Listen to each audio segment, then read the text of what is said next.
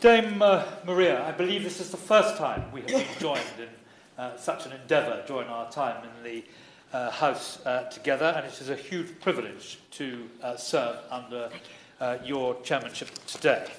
I'm extremely grateful to my honourable friend, the member for Carshalton and Wallington, for securing this debate, and I congratulate him on the way in which he presented what he had to say to us today. Somewhat similarly to the opposition spokesman, I should say that I am standing in for the Minister for the Indo-Pacific, my right honourable friend, the member for Berwick-upon-Tweed, as she is unable to attend today, but it is my pleasure to respond on the behalf of the government to the excellent and interesting debate which we have just heard.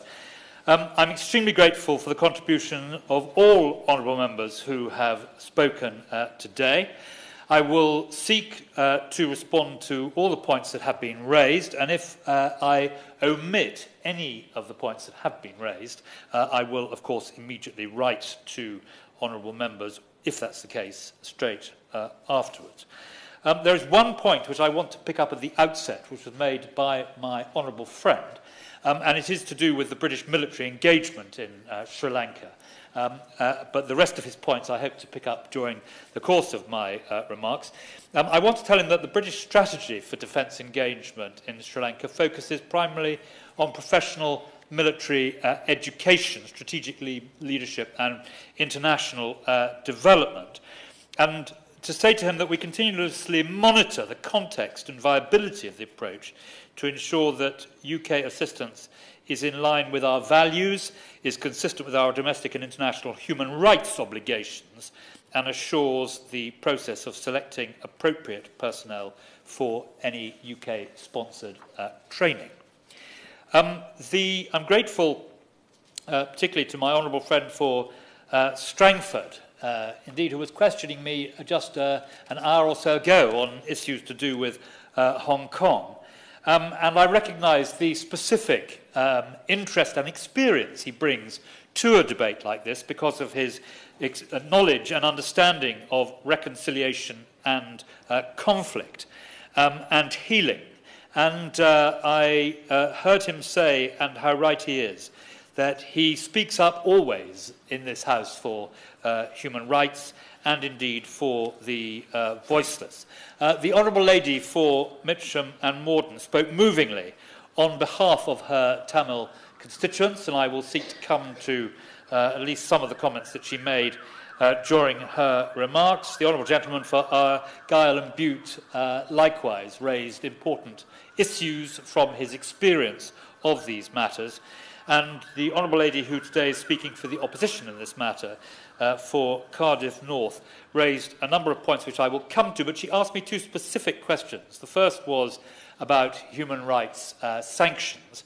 And as I think she inferred from what she said, on all such matters, we certainly keep them under review as appropriate, but we do not discuss them in advance, and we would not discuss our thinking either across the floor of the House, and she'll not be particularly surprised to hear me say that. She also, secondarily, made the point about the importance of accountability. And I'll come to some of this in my further remarks, but I want to be very clear to her that we regard transparency and accountability as a fundamental part of reconciliation.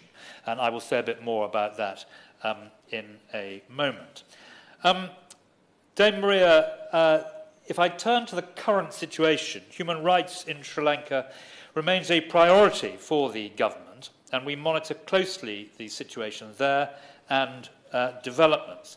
The fact that Sri Lanka is a human rights priority country for the British government reflects our concerns about a range of human rights issues, and quite rightly, honourable members today have highlighted a number of those concerns. And civil society continues to face surveillance, intimidation, and harassment by state authorities, and those points were eloquently set out during some of the contributions we have heard today. We're concerned about a trend towards a more constrained civic space, This includes the use of laws to limit freedoms of expression and assembly, such as the misuse of the International Covenant on Civil and Political Rights, or the Prevention of Terrorism Act, the PTA, which was referred to earlier. Britain continues to call for the replacement of the draconian PTA with legislation that is consistent with Sri Lanka's international obligations and to uphold a moratorium on the use of the provisions of the PTA. We're also concerned about the Online Safety Act. Recently passed, it has the potential to restrict severely online communication and could potentially criminalise many forms of expressions. And Dame Maria, proposals to strengthen the regulation of NGOs and of broadcast media raises fears of efforts to restrict civic space. Yes, I will.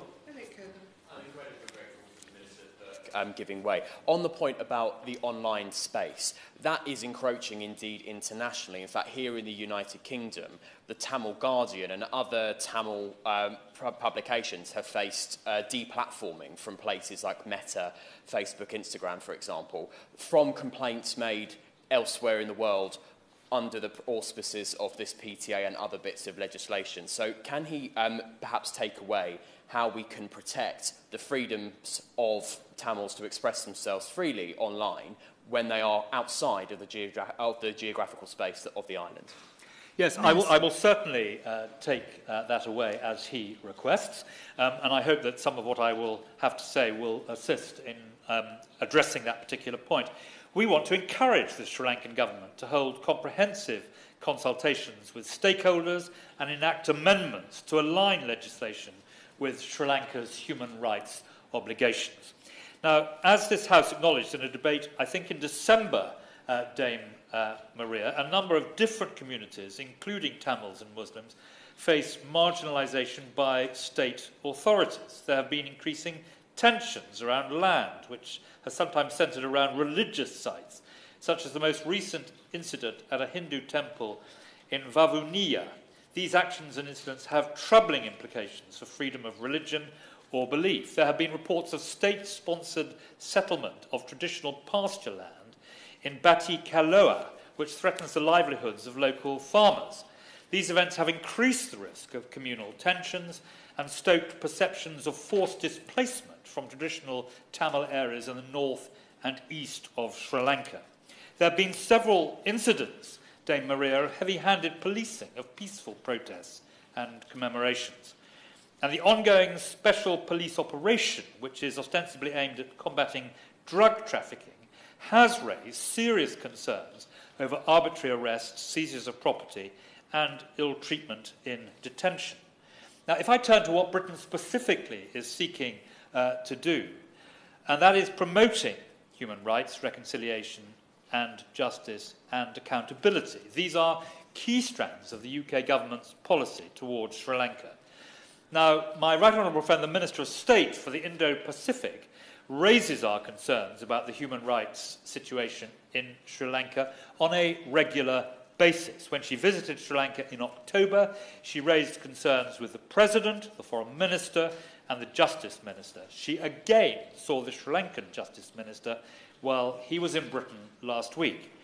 And when in Sri Lanka, my right honourable friend met the governor of the northern province, Tamil representatives and members of civil society, she raised the need for progress on human rights for all communities in Sri Lanka and the need for justice and accountability for violations and abuses committed during and following the armed conflict. The British government has an £11 million programme that supports human rights and reconciliation in Sri Lanka. We have specific projects and programmes that help tackle the legacy of the conflict, support civil society and democratic processes, promote gender equality and reduce inter-community tensions. And we have been a leading member, Dame Maria, of the core group of countries in the United Nations Human Rights Council who work to improve human rights, justice and accountability throughout Sri Lanka. And we have worked within the UN human rights system to raise concerns and build international support to strengthen human rights. We used our statement to the UN Human Rights Council on the 4th of March to raise our concern on recent legislative developments relating to human rights, reconciliation and civic space. Our statement urged the Government of Sri Lanka to ensure meaningful consultation on the proposed Commission for Truth, Unity and Reconciliation. And Britain has stressed the importance, as I mentioned in my early remarks to the Honourable Lady, of transparency, accountability and inclusivity in any process, and of building meaningfully on past work and recommendations that address the root causes of conflicts and impunity. The British delegation in the UN Human Rights Council led work on the most recent resolution on Sri Lanka. We remain ready to support Sri Lanka in addressing the UK penned resolution 51/1. In the resolution, we focused international attention on the human rights situation and shortcomings. We succeeded in renewing the mandate of UN human rights experts to report on these issues and to preserve evidence of abuses and violations, turned specifically to the point that the Honourable Lady made, committing during the armed conflict so that justice can be pursued. We call upon the Government of Sri Lanka to engage constructively with all UN human rights initiatives and to take up the offers of the support available to them.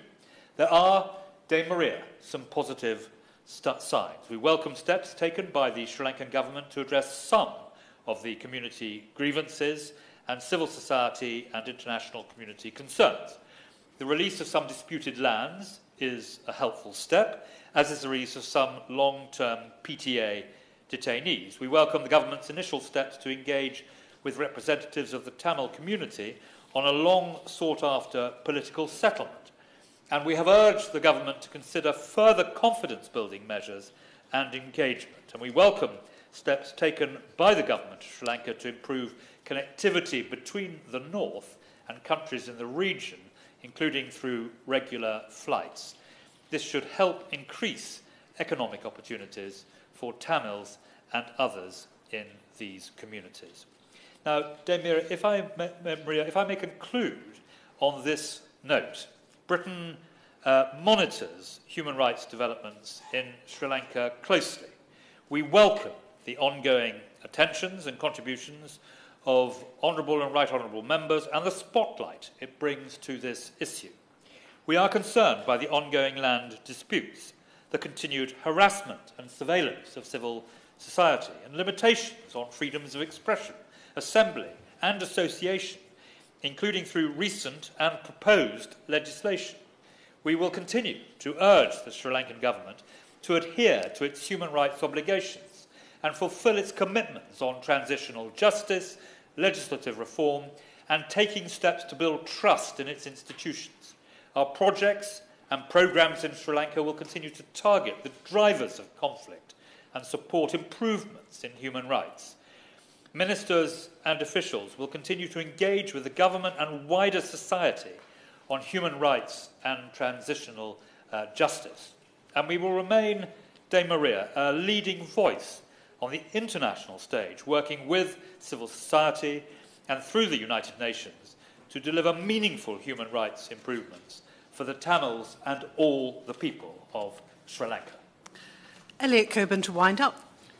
Thank you, Dame.